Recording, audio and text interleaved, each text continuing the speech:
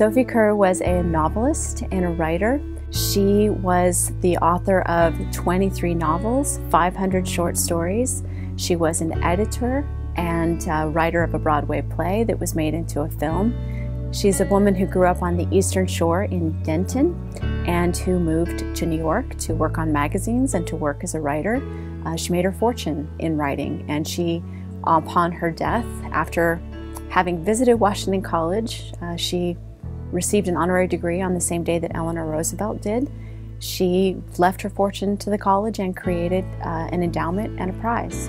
The prize is to be awarded to a senior who shows the promise of literary merit. And it's up to the English department, along with the president, who's part of the Sophie Kerr committee, to decide what literary merit is. Annually, the prize varies between $60,000 and $70,000. It's a shocking amount of money. And people are interested and fascinated by the idea of giving such a young person such a large prize. My name is Paige Keeby. I am a senior majoring in biology with a minor in chemistry and creative writing. My passion is medicine, so I'm looking forward to working as a physician later on in life, and I think my writing really kind of informs my ability to talk with others and communicate. And I also think that my passion for and curiosity of medicine kind of informs my writing. We've had biology majors, we've had Spanish majors, we've had math majors. Journalism, anthropological pieces, scholarly prose, of course things like poetry, fiction, and creative nonfiction as well. You know, I think the committee is always looking for the surprising student, the student that makes the group go, oh, you know, why haven't we ever seen this student before? So the prize winners and finalists have come from across campus, and that's, I think, one of the wonderful things about the liberal arts is that you don't have to specialize in one discipline here at Washington College to become a skilled writer and a skilled communicator. I've learned so much in these past 4 years about writing. You know, I think probably when I was younger, I didn't know there was like, you know, form that you could use or, you know, things you could actually learn about writing. I always just kind of thought it came from within, but there really is like an art to it.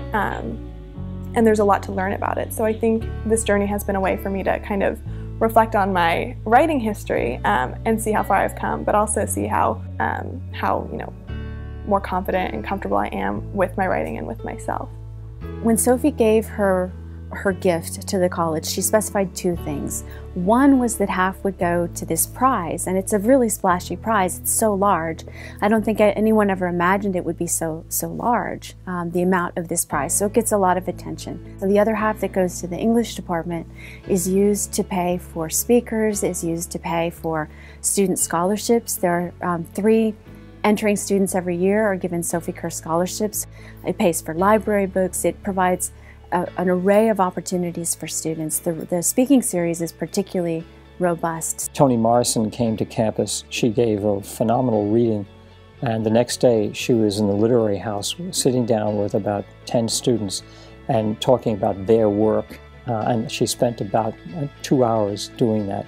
I don't think those students will ever forget it, and if I had been a student, I think sitting there in that group with somebody of the stature of Toni Morrison would have made my undergraduate career. So all together, I would say that the gift, the endowment, the things that the endowment is actually able to do for students, and the prize set the college apart. We have a very robust creative writing program as a result of this, and the opportunities we're able to provide for students set us apart. And it's part of why the college, it's not the only thing, but it's part of why the college considers itself a writing school. We teach writing here, and it's something that we value as important in the liberal arts tradition.